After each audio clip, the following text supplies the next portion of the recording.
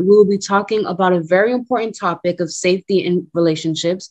And if you or someone you may know are in an unsafe relationship, please contact the National Domestic Hotline number 1-800-799-7233 and text START to 88788.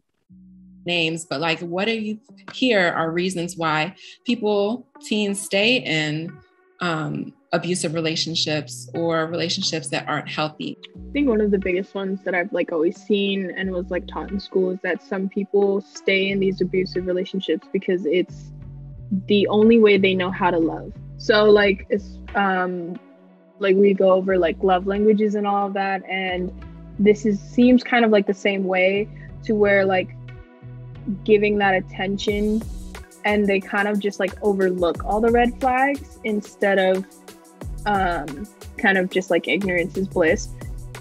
But it's not, especially in these cases, that they think, oh, this is only the one time he'll do it, it's fine, I can look past it and I still love him, because they perceive that as being loved, or they think that that's what their self-worth is, and that's or they think that they deserve that kind of love, when that's not really love at all. I agree with Jordan, and I would also say, because of the vulnerable state that a lot of people are in, because they don't know much about how to love or what love really is, their partner may take advantage of that, and it could lead to manipulation or gaslighting, which is where you're in a relationship and your partner did something wrong, but they twisted to make it think that you're the problem instead of them.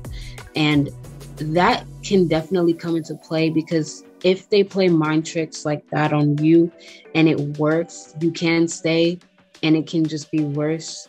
And I think that is just an awful thing to experience. And we have another comment in the chat that says, friends should also be conscious of saying something. If they see a friend being hurt, a kind and strong word goes a long way. That is definitely true, because I'm the friend that will give my clean and honest opinion regardless, because I honestly feel like I have to give my opinion, and I'm not hurting anyone's feelings, but I'm just telling you exactly how I feel. And a lot of people don't tell the truth or share their opinions because they're scared of the aftermath of it. And I don't really think that should be taken into consideration, because if you know what your intentions are when you're telling your truth, that should be the only thing that really matters.